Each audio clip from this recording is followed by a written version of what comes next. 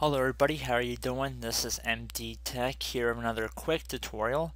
Today I'm going to be going through how to fix the kernel security check failure in Windows 10. I believe this tutorial will also apply to users of Windows 8. Specifically, this should be a pretty straightforward tutorial.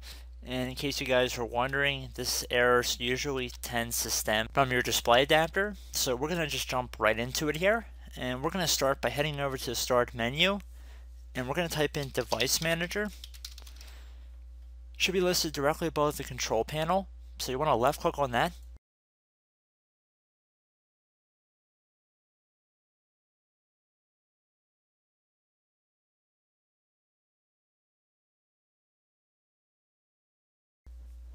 And now you want to left click on the little arrow next to display adapters.